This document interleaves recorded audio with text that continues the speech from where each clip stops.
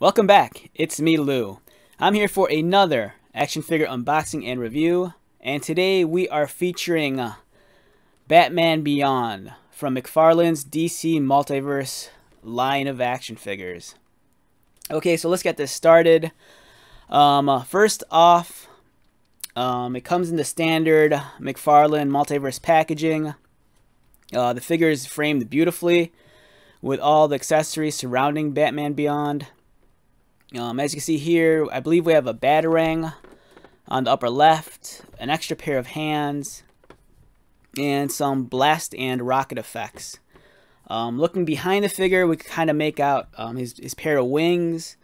I believe there's a trading card, and there there is a flight stand. I take it back. There's actually an action figure base. It's clear, and it's behind his legs. On the back, I'm not too keen on the McFarlane fig photography. I much preferred it when they used the comic book images, but I actually don't mind this photograph here. It looks pretty cool.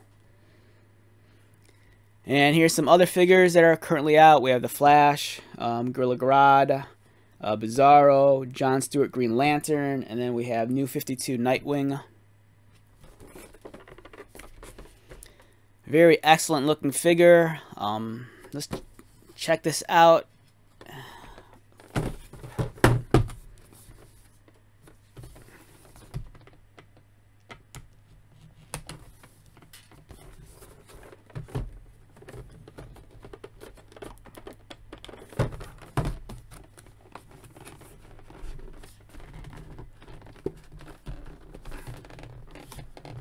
Alright, this is being stubborn. It doesn't want to come out. Okay, there we go.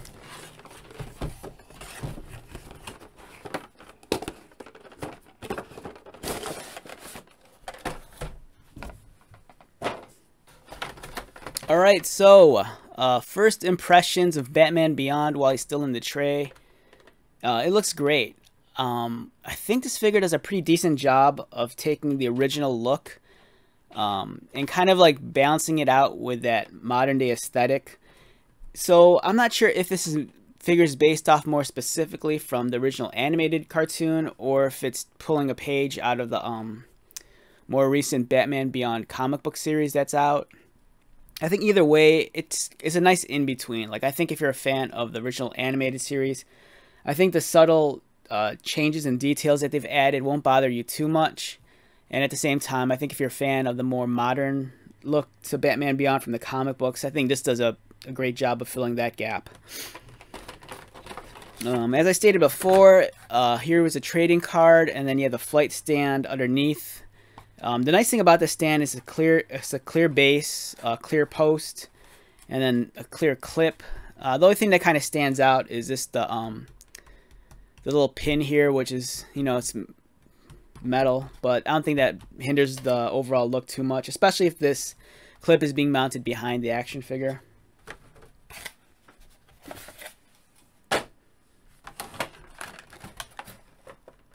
Batman Beyond looks really nice here. As stated earlier, here we have his Batarang, 2 extra pairs of hands, and I believe that these are rocket effects for his feet. And then, as you can see here, he has his wings. And let's take this guy out.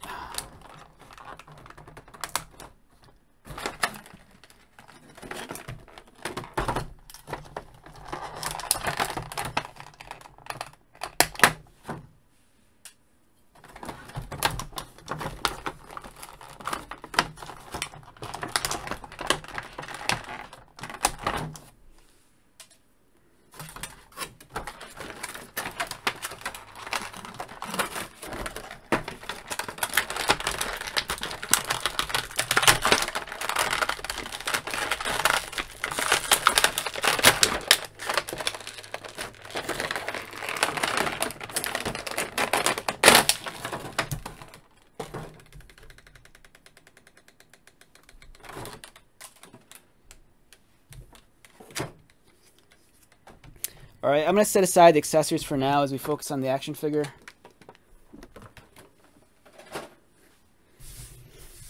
Okay, so I was a big fan of Batman Beyond when the cartoon first aired. I believe it was on Fox. Um, might have been. I want to say it was Saturday mornings, but for some odd reason, part of me wants to say even Sunday mornings, but that sounds wrong. I believe the cartoon aired when I was in college, maybe, possibly, maybe my sophomore or junior year at college.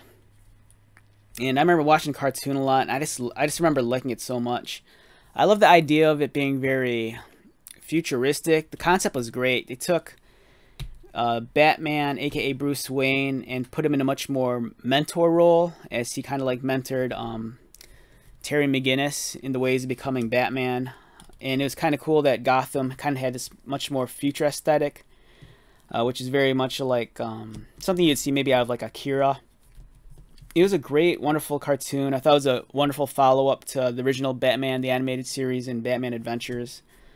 Every now and then, I mean, it's cool. They did try breaking new ground with new villains, new characters, but every now and then they might revisit old themes, which I thought was kind of nice. And the Terry McGinnis character was something I liked a lot, and the costume didn't bother me too much, mostly because I thought it was really well designed. It was all black. It was very sleek. The Batman live-action films, I think they might have come to a close by that time. I think the last one that might have came out around this time period may have been was it Batman and Robin? That might have been it, the Joel Schumacher one. And for since '89 at that time, all the mainstream popular culture versions of Batman that we saw beyond the animated series, he was always depicted as wearing a black uniform. So I thought it was very appropriate that Batman Beyond, this donned the all-black uniform also. The costume if you watch the animated series, the costume was very bare bones. It was essentially just a black jumpsuit with the utility belt, and then his mask covered his face entirely. At first, I was kind of torn on the original appearance, like how his mask and his face are almost like one. It didn't have the open face like the original Batman costume. But in time, I kind of grew to accept that. This action figure here is great. Like I said at the beginning of the video, I think it does a really good job of balancing the aesthetic from the animated series and also the comic book.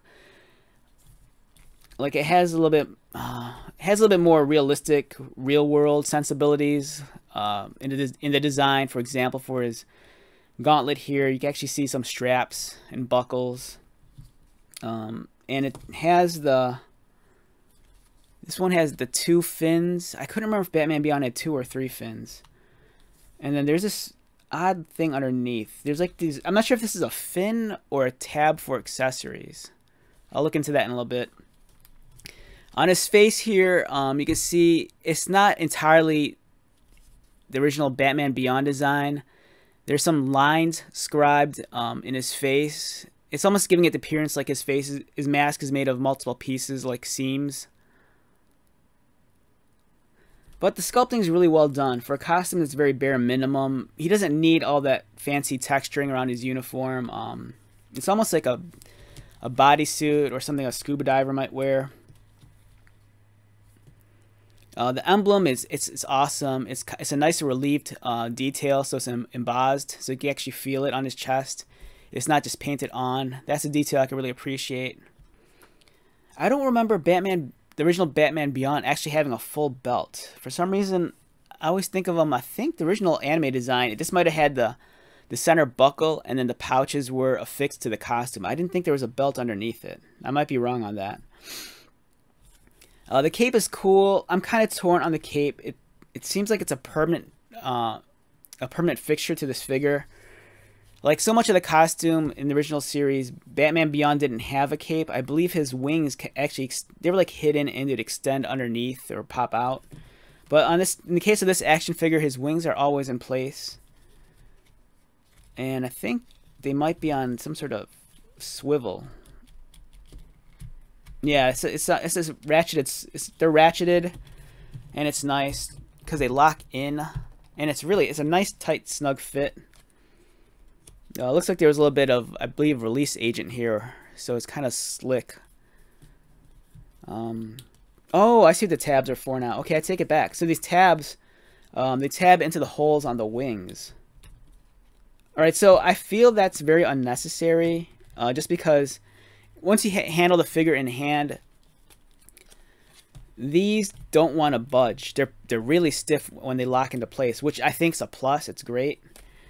So I think it was unnecessary that they had these tabs here. I understand why they have them, so you can fix the arms closer to the wings and actually give it a glider effect.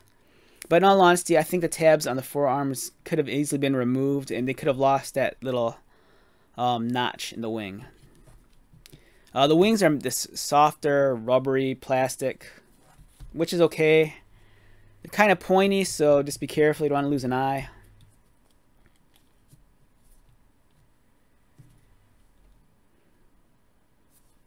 I kind of feel the orientation. Yeah, so one thing that bothers me with having these tabs here also is that it looks like when you have them on that his forearms are upside down, because I think the appearance would look a lot cleaner and make more sense if his fins were mounted underneath his forearms.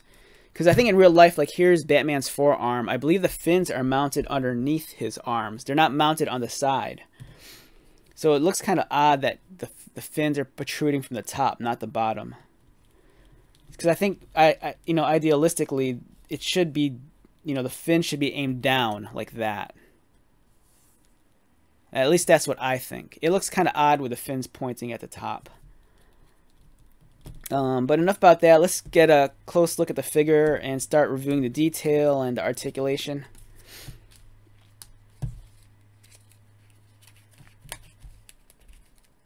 Okay, so sculpting wise, all right, so this is a very bare bones figure in terms of the sculpting. Like I mentioned, he doesn't have all that fancy texturing you might find on other characters like, Dr. Fate or like Green Lantern. Those figures have like really beautiful textures on the uniform. This guy's just, it's just clean, it's just smooth, it's all right. It fits the Batman aesthetic.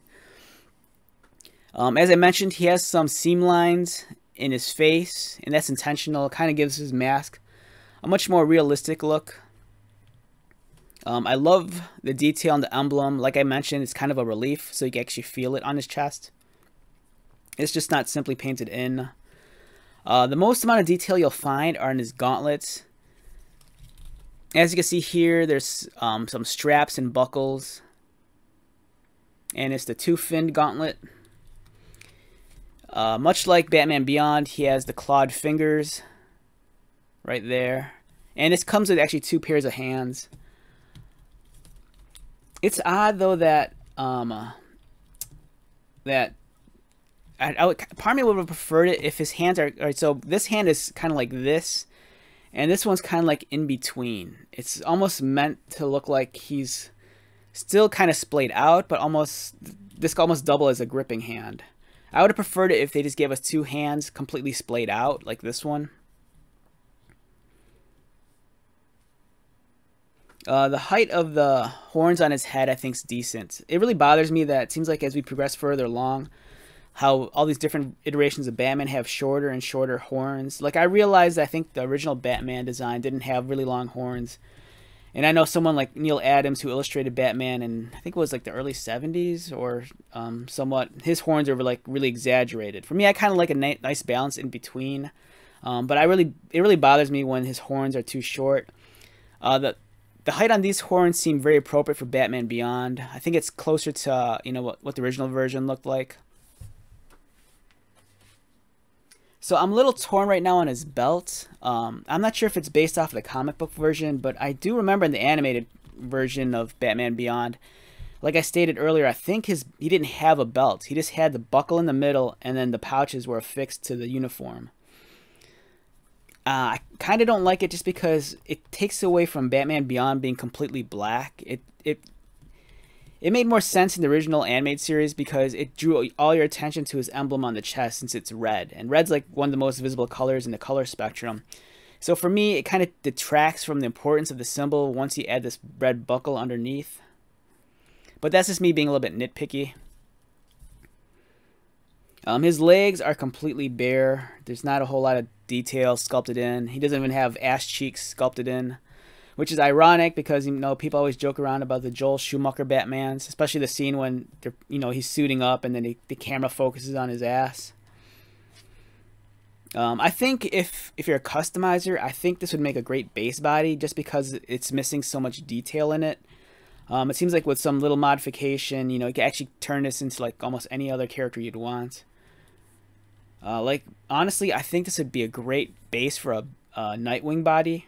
You know, just do a head swap, maybe make some color changes or resculpt the chest a little, and you can easily make a really cool version of Nightwing. Or even Red Hood. You know, give this guy a coat, new head, or you even keep this head and either sand down or remove the horns, clean up the face a little, paint it red, and you can easily make a Red Hood figure. You know, just give it a jacket, some holsters. But yeah, this is a really nice base body. The physique, it's, you know, it's a little bit leaner than some of the other DC Multiverse figures. He's not overly buff. In terms of the articulation, honestly, I can't stop playing with these wings. They're pretty cool, to be honest. It bothers me that they're permanently attached, but at the same time, I don't know, they're pretty nice. So in terms of articulation, his head's on, I think, on a ball joint. All right, so a problem I have is I kind of wish he would have more range of movement in his neck. Like his head could only tilt up this far. Batman Beyond's a character that can actually fly. He's not like OG Batman, who's like he's like using zip lines and ropes to like traverse through the city. Batman Beyond actually flies. You know, that's why he has these glider wings. So I mean, if he's in flying position, his head doesn't look up as far as it should. You know, it'd been nice if his head was not only on a ball joint, but if it had that swivel joint, which allowed his head to go back further. But it's kind of hindered, so that's as far back as his head will go. He could look down about this far, which is ridiculous. He could look down further than he could look up, and that kind of bothers me. So he's not like other action figures that are produced nowadays where the neck's a separate piece. This guy, his neck is all one piece with his torso, which is alright. Maybe that's a cost-effective move just because, you know, because of the cape gimmick back here, or the glider gimmick. And speaking of the glider gimmick, as I mentioned before, it's ratcheted, so every time you pull it out, it actually has indents and it'll click into place. So you can actually get some really cool poses out of it. You know, if you want to go nuts and pretend he's like, I don't know, wants to look all glam rock and go into a crazy concert, you can have him out like that. Or you could, you know, as it's shown earlier, you can have it in glider position. And then take the forearms with the tabs right here and then just slot them in.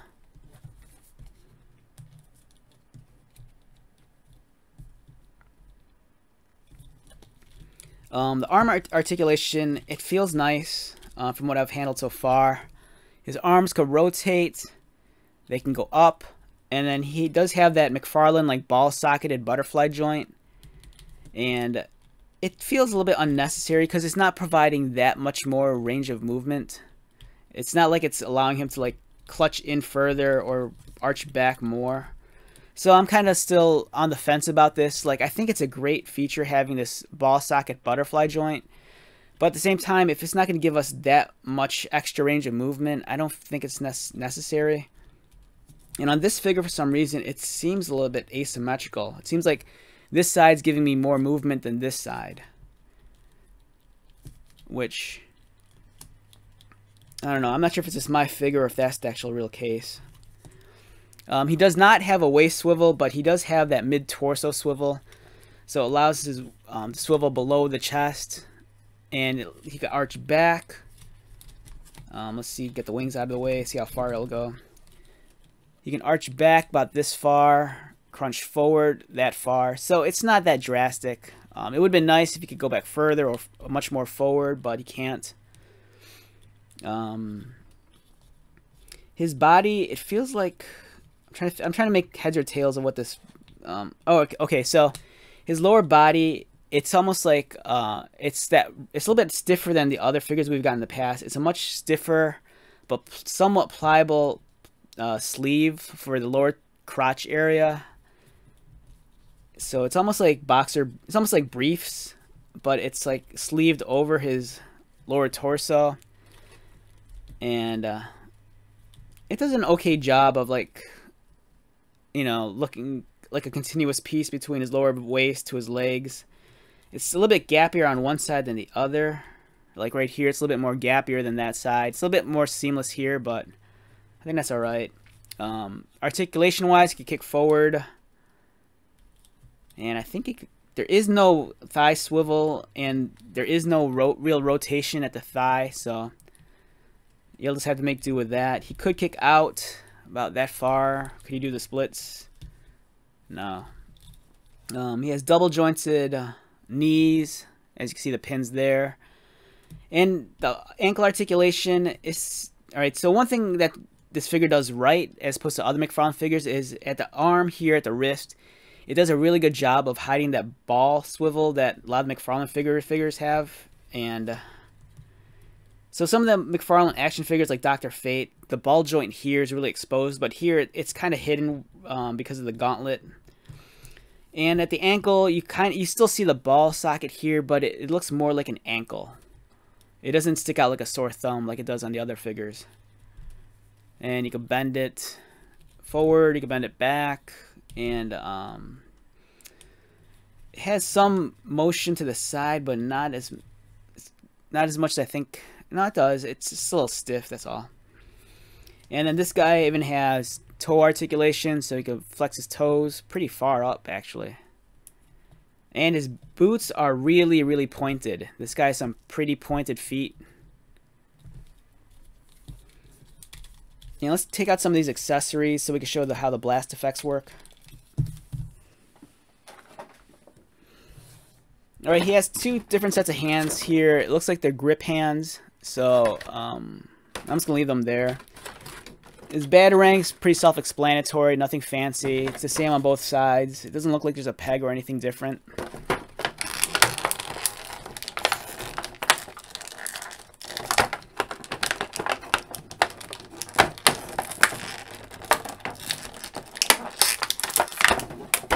Alright, so here's the blast effect or rocket effect for his boots. Alright, so as you can see here, there's a socket at the heel and then towards the toe. It's not a socket, but that's actually like, it looks like, I'm trying to get this in focus. Yeah, so this is actually like the repulsion unit on his bottom of his feet that allows him to hover, and there's the socket. So you plug the peg in the heel, and then this top blast effect kind of mimics like if the exhaust was like, shooting out the rocket flame or whatever. So it's going to go like this. It's kind of a snug fit. And there you go. It looks nice. And I'm sure if you had this figure in flight with a flight stand, look even better. A word of caution about these though, so I'm not sure the material they're using for the McFarlane blast effects, but I know for like Transformers, especially the ones they've been releasing over the last, I think, 2 or 3 years, the blast effects on those, the material they're made of, they seem to like break down or do something because they kind of like melt. And then there's certain cases where, at least for like some of the Transformer action figures, the blast effects will melt into the port, and then when you pull it out, it kind of leaves like that kind of like plasticky residue. So just a word of caution. Like I said, I don't know if this is made of the same material that Hasbro's using on their blast effects. But so just keep an eye out. If you plan on displaying this figure for a long period of time, just every now and then unplug this from the port and just see how it's doing. But I think it's a great extra accessory that they've given this, especially since Batman Beyond, he flies around. It's kind of cool that they give him the rockets. Alright, so let's talk numbers here. If I had to rate this guy numerically, for me, let me think about this. Alright, so on a scale of 1 to 10 with this guy, for me it'd be, I want to say at least, the highest at least an 8. At the lowest maybe like a 7.5. I would have preferred it if his cape was kind of optional and that you can remove it from his back. In the animated series, Batman Beyond didn't always have his cape out, or his glider wings. I think the sculpting's beautiful. It's a nice balance between, the original animated look and the modern aesthetic. Articulation-wise, I think that's where it kind of hurts the figure a little bit. not that I expect him to be as agile as Spider-Man, but with a character this lean, you know, I do want a little bit more range of movement, especially like, you know, if he's flying, he can only look so far back. You know, it'd be nice if his head could arch back further. I'm still on the fence about this ball socket butterfly joint. Like in theory, it sounds like a great idea, but then when in practice, it seems like it's not really giving the figures that much drastic range of motion. The sculpting's nice and crisp. You know, there's a lot of sharp points on this guy, so just be careful. Like, his horns are pointy, his fins are nice and sharp, and same with his glider wings. So yeah, it's a really decent figure. I like this guy a lot, highly recommend him. And since we're on the subject of Batman Beyond, I do have other Batman Beyond figures in my collection. I have the original Kenner one. I have the DC Classics version. I actually had two of those. I had the original one and I had the unmasked one. I have a custom Batman Beyond, and I have some a Total Heroes Ultra Batman Beyond, which is my favorite one. Unfortunately, like, you know, all those figures are toted up in boxes, so it's kind of hard for me to get at them.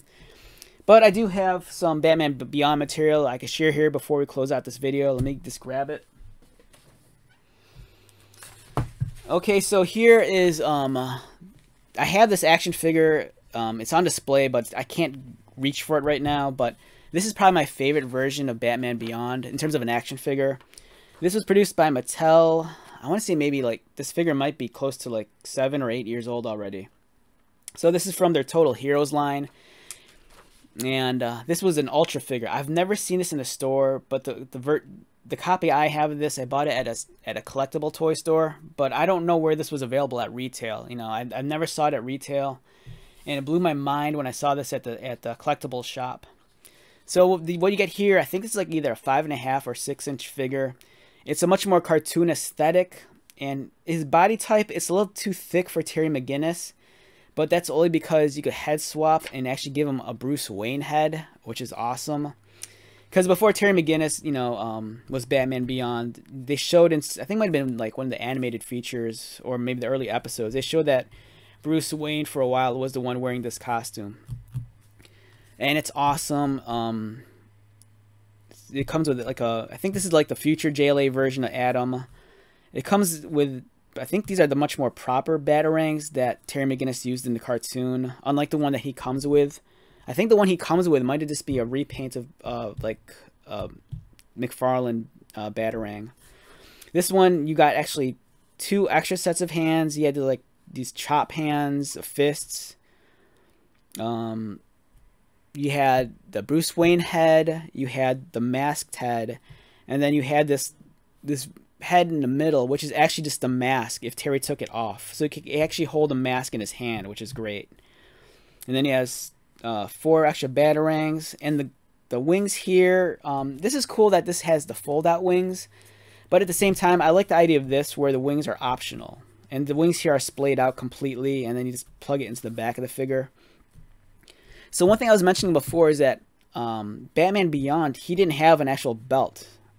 You know, the buckle was just affixed to the costume with the pouches. So it does bother me that he has this red belt here, but I'm not sure if that's just staying true to the comic book. But yeah, this is definitely, I think, my favorite Batman Beyond figure in my collection. It's awesome. And what we have here, it's this is kind of like almost like a visual guide to like the Batman Beyond. This is the Batman Beyond files. I bought this at, I think, a bookstore like years and years ago when the cartoon was still on. And it was, just by handling it, you could tell it was aimed more at kids. This feels like something you'd probably find like at a book fair or something.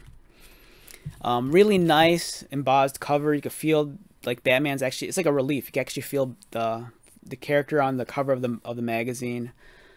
Some beautiful design work. I love the original Batman Beyond logo.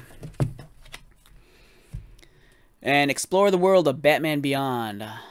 So you go zooming into the 21st century Gotham City and the adventures of the new Batman in this action-packed book based on the kids. Oh yeah, so I take it back. So this cartoon was on the WB network. And for me, anyways, I think the WB network might have been on WGN Channel 9 in Chicago. And I think that was on Sundays, I think. So they talk about how it's been you know, they go into the brief synopsis of the cartoon. Since it's been 20 years since aging Bruce Wayne retired as Batman, and they kind of talk about how Terry McGinnis assumes the role as the new Batman, so he's Batman Beyond. Great book. I found this too. This is awesome. So this is from the original Old School Toy Fair magazine. It was an insert to kind of promote the Batman Beyond product at the time. So Batman Beyond was new when the magazine, when this specific issue of the magazine came out. So they released this with the magazine. It's almost like a primer. And then they talk a little bit about Batman Beyond. So you had Terry McGinnis, Bruce Wayne, and then there's the new Jokers. And then here's Batman Beyond as he looked like in the cartoon. So you can see there, I mean, there's some stylistic differences in the costume, but for essentially, you know, it's really trying to adhere to what he looked like here. And I take it back, right? So it bothered me that his fins were on top when his wings are splayed out. But looking at some of the original animation art, the fins do look like they're poking out from the top. So I could live with the way this was designed. So I take it back on what I said earlier about these fins.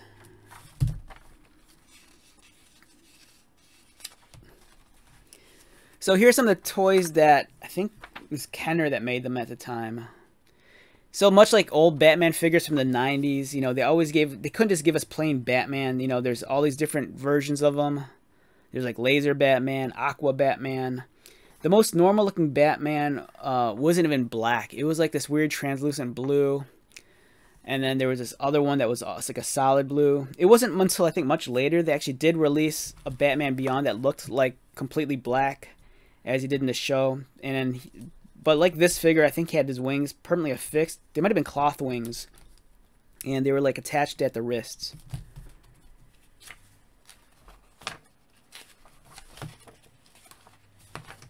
Yeah, so for the Kenner line, this was the plain Batman Beyond figure. It's kind of bothersome that it was actually like this weird blue and not black.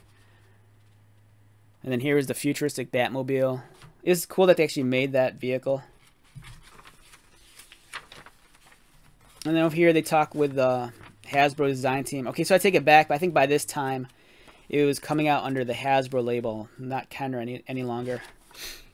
So here's a little interview with the Hasbro design team.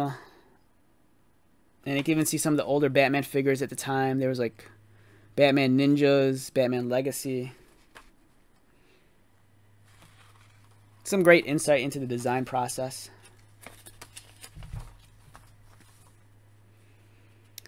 We have a designer sculpting. And then here's Batman by the numbers. He talked about how many Hasbro like figures there were. Like at this time, there were at least 106 Batman animated action figures. There were 15 Robin figures, 57 Batman figures, 8 female figures. So some cool trivia here for the Batman figures at the time. And then they had this contest here. I think you could win like either artwork, money, or just like books. So they kind of cobbled together this custom Batman from different figures, and you had to guess which piece came from which figure. And then here was the Batman Adventures. I think that's what it was called. So after the animated series, they did a newer series, and these were like revamped character designs. And we have Nightwing, Robin, some of the new toys. And looking at this book, I love this book. It's really cool. The Batman Beyond Files. The World of Batman. So there's actually another book out. It was a thicker book, and it covered Batman. It was written and designed by Chip Kidd. I can't remember the name of it, but they covered Batman the Animated Series. It's a wonderful, wonderful book if you can find it. It's by Chip Kidd. And the graphic design and layout is very similar to this, but it's awesome. They go into really in-depth about the episodes. The process.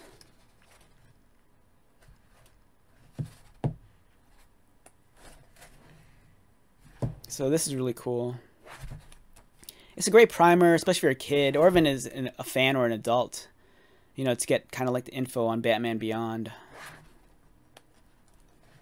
It's a nice supplement piece, especially if you're just, you know, really into the cartoon. Goes over his different weapons. Like the bad rank here is definitely different than the McFarlane one. Batman Beyond used bolas also.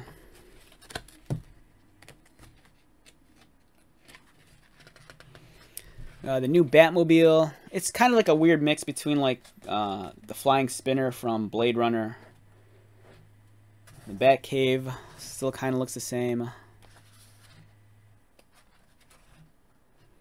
So Blight, I think, was kind of like the predominant villain in the animated series. And then you had the Jokers.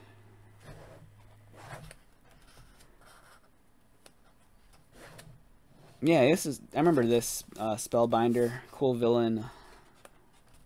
It was nice because they just, you know, they created a whole new rogues gallery for Batman Beyond. It's not like they just were dependent on, you know, reusing old characters and giving it like a more futuristic take. They actually developed new characters and villains for Batman to fight. I remember liking the Royal Flush Gang a lot because I think one of these characters, I think it was the female character. I think she was around Terry's age, and they kind of had a thing for each other.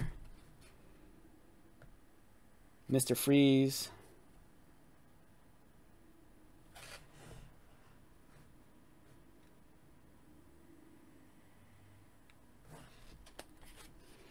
So Commissioner Gordon's long gone, and his daughter Barbara takes over as commissioner.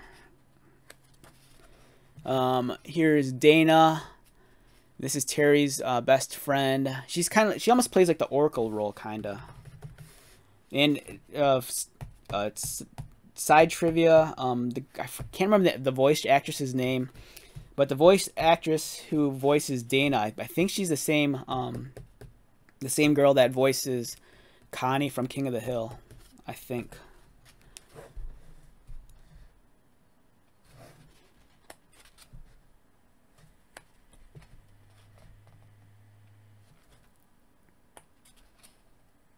Yeah, this was a really great cartoon. It wasn't that long ago. I think it might have been a few months ago. I think my Target still had the entire like complete series on DVD for maybe like anywhere between $40 to $60. I'm kind of regretting not getting it, but I think with like I think certain subscription services offer it. So I think if you're subscribed to maybe like HBO Max or whatever, you might have access to that. Don't quote me on that. I could be wrong.